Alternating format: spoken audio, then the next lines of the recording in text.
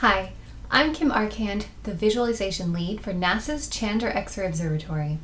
In this next example, we'll be working with images of KESS 73, the remains of an exploded star in our very own Milky Way galaxy.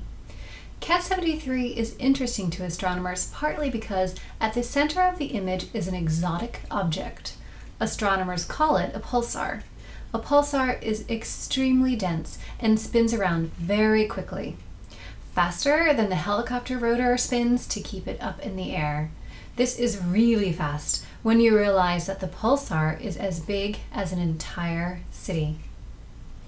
Follow the link on this page to see an image directory of supernova remnant KESS 73. This directory has 4 images, each showing different kinds of light. These images appear in grayscale because astronomers take pictures that trace light at specific wavelengths. There is little or no color information in a single astronomical image.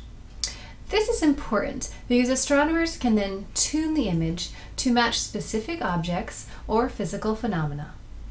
An image of a single wavelength doesn't contain information about the origin of that light. It might come from cool or hot dust, from shocked gas, from spots on a star's surface, or something else. When astronomers want to see how these images fit together, they can combine them by mapping the images to colors.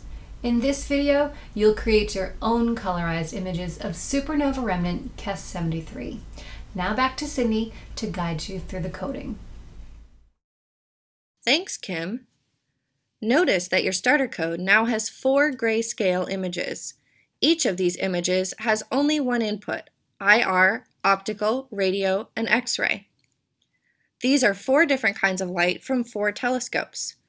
Different combinations of the colorized grayscale images produce color that reveals specific things about the stars and gas and dust in space.